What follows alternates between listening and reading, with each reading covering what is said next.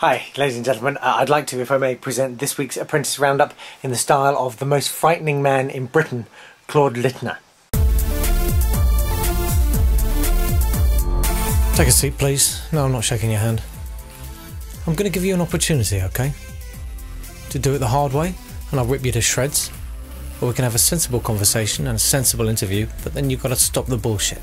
I prefer the easy way without the bullshit. I'm going to plant a seed of worthlessness inside you that will ravage you and leave you broken and weeping within a fortnight, alright?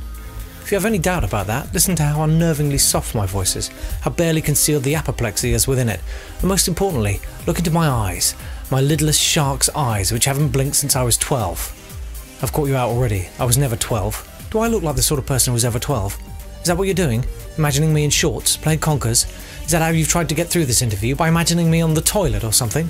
Because let me tell you, sunshine, you have no idea what you're dealing with. I don't go to the toilet. I'm too efficient for that. You'll beg me for death before today's out, and in my mercy, I will give it to you. Stella, this morning, what did you say to Stuart? You said, I think we're going to Vigilin. Don't you think you should know by now it's pronounced Viglin? Jamie, you said of my colleague, he asked a business question, I gave him a business answer. But your business is nothing but dog business. The truth is, you're just playing. I saw you this morning, dressing up and pretending to be an executive. That's John Major. This is New Labour. And what are you both? Stupid. Talking about third nipples on your CV. In your next CV, you'll be able to talk about the second arsehole I'm going to make for you. Joanna, you talk about working in Viglin, but you can't pronounce it properly, and even though at the end of the show Lord Sugar will tell you you leave with your head high, it should really be bowed in eternal shame. Chris, can I first of all just bring up a point Margaret jotted down in her interview with you? The thing is, I think she got it wrong about you. She should have gone further. You're a boring, drawling, arrogant, oafish, preening, feckless, strutting, non-starter of a jumped-up public school tosser. Would you agree? I believe I am, yes. Stuart. Nice to meet you. Sit down, please.